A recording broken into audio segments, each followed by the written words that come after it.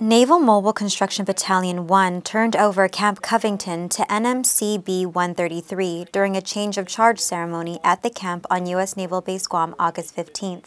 Deploying here to Camp Covington is a tremendous asset to us. We spend home port honing our skills, learning new ones, and advancing our training, but it's not until you come forward and deploy to locations such as this that we have the opportunity to execute the lessons we've learned. Going home very proud.